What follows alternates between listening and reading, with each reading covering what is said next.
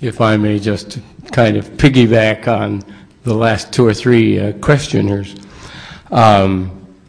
Without relying on, and I like the differentiation that one of them made between religion and God, without reliance on the concept of a supreme being, God, on what do you base, you had mentioned the concept of right and wrong and good and bad.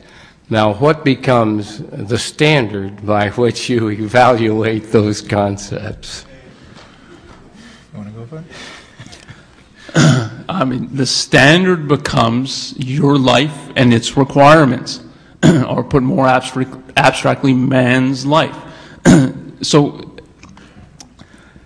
let's step back. Why does one need a morality? That is the question that Ayn Rand begins with in her investigations into the field of ethics and developing her theories. It's not, well, what moral code should I adopt, but why do I need one in the first place?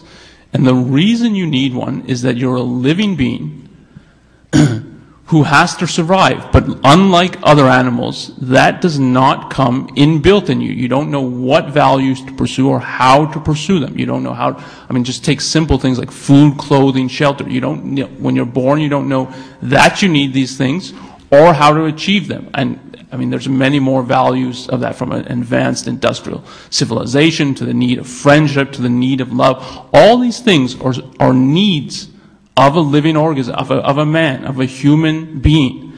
Yet you don't know how to achieve them, and you don't even know that they're values in the first place. And those are the types of things that the science of ethics teaches you. They teach you what are the requirements to live and prosper and to achieve happiness. So what are they? And then how do I achieve them? By what principles do I have to act and live by in order to achieve my life and my happiness? And that, in essence, is what morality as a field, as a scientific field, is devoted towards. And so the standard becomes the requirements of human life. That which furthers life, human life, is good. That which threatens and destroys it is evil.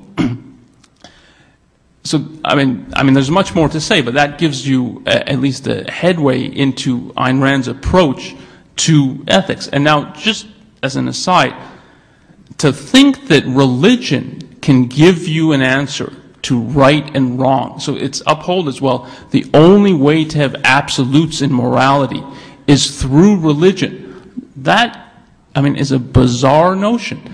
And go back to the story of Isaac and Abraham. The whole point of the story, and religious figures take this as revealing the essence of morality, is that it's whatever God says it is. If He tells you to kill your son, that's good. If He tells you later, oh, I was just kidding, then now it would be bad to kill your son.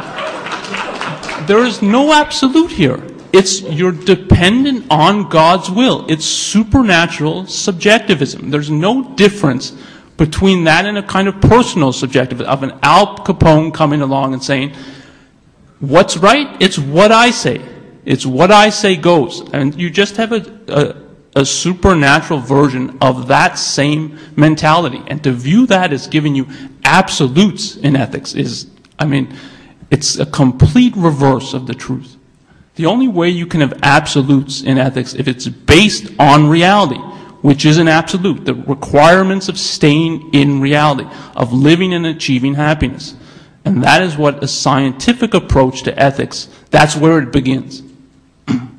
Just to add to that, I recommend, if you're interested in the virtue of selfishness, read The Virtue of Selfishness written by Ayn Rand, where she goes into a lot more detail about, a rational approach to morality.